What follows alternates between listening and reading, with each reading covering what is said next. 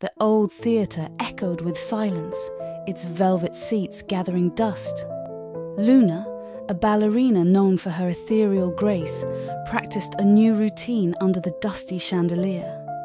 A sigh escaped her lips, the empty stage amplifying her loneliness. Suddenly, a spotlight flared, illuminating a figure on stage.